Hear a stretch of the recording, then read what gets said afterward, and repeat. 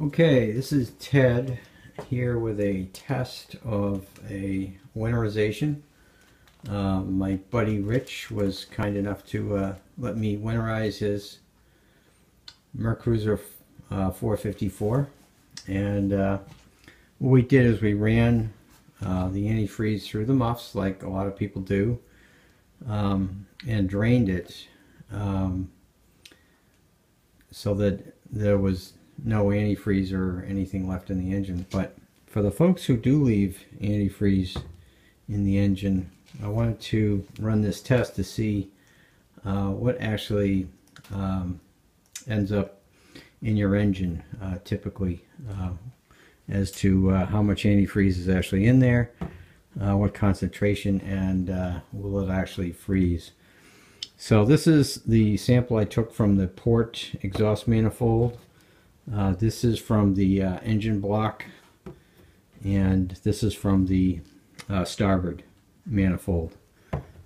So I will note that this particular engine did not have the routing to the risers, which a lot of engines do. So everything flowed out from the engine up through the manifolds and out the elbows, which is probably a benefit to winterizing in this way.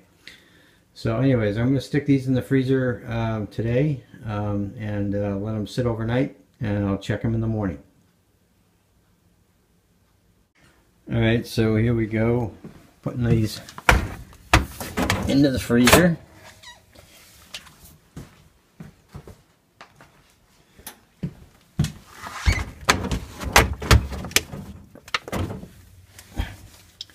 And there they will stay for the night.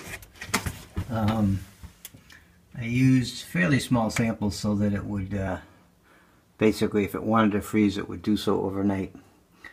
So we'll check these in the morning. Okay, it's the next morning. I'm going to take a look at these samples. As you can see, it's minus 15 maybe in the freezer. And I'm just going to take the samples out.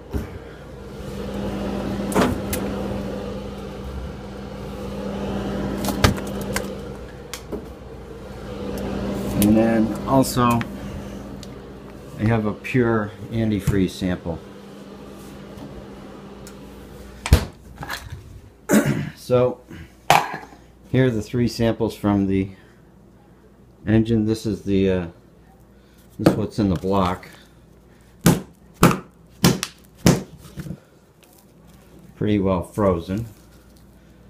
And this is the port manifold.